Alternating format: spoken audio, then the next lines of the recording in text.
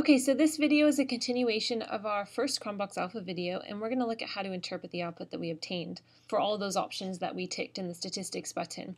So you can see here I've got my case processing summary, my reliability statistics where we've got our Cronbach alpha, our item statistics, our inter-item correlation, and our summary item statistics, item total statistics, and our scale statistics. Now I'm going to switch over to my PowerPoint slides just to make this a bit easier because then I can point to stuff. So our first is our case processing summary. So we can see we had 191 valid cases and 248 were excluded for a total of 439. Now you see down here at the bottom there's an A, and it goes with the superscript A that's here above excluded. It says list-wise deletion based on all variables in the procedure. And that means that if there was a missing value for any of the items for a participant, they were deleted completely. So list-wise, meaning going horizontally by row, if a participant had one missing value, that participant was omitted from the Cronbach alpha calculation. Okay, our next one was our reliability statistics.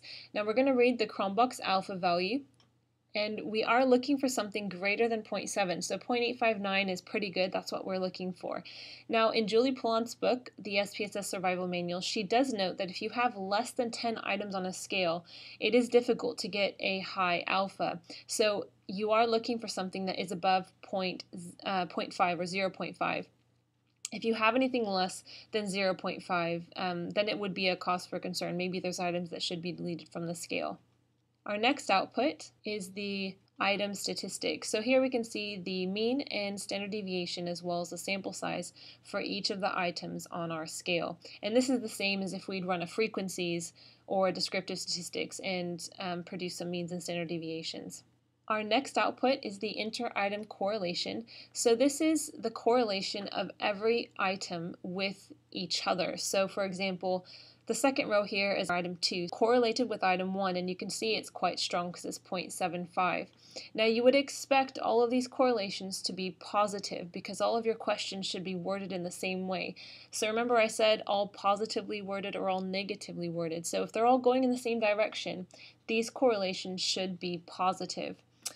And the larger the value or closer to 1, the stronger the relationship between the responses. Now just like if you run a regular correlation, you're going to get 1s along the diagonal, and that's because it's the correlation of an item with itself. So item 1 correlated with item 1 is going to be a perfect correlation. And also you'll notice that it's symmetric, meaning that everything above the 1s is the same as everything below the 1s. So we only really need to read 1/2 of this table. Okay, so our next table are the summary item statistics, and here's where we have the item means and inter-item correlations.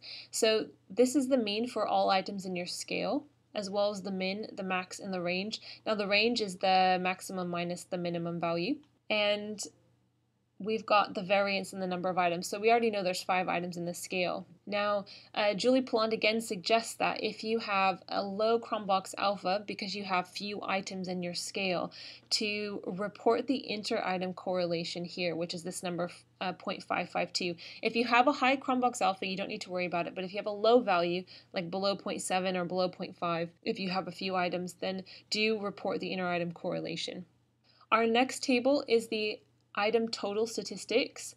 This middle column here is the correlation of each item with everything else combined. So item 1 correlated with items 2 to 5 combined together. Item 2 correlated with item 1 combined with items 3, 4, and 5. So it might sound a bit confusing, but if you think of it, each item by itself correlated with everything else grouped together. And the last column in this table that we want to look at are the Cronbach alpha if the item is deleted from the scale. So if you've got a low Cronbach alpha, have a look at this column and see if I remove any particular item from the scale, does it significantly increase my Cronbach alpha?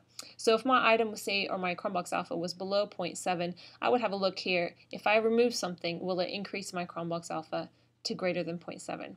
So that's how we can interpret our statistics outputted for our Cronbach alpha.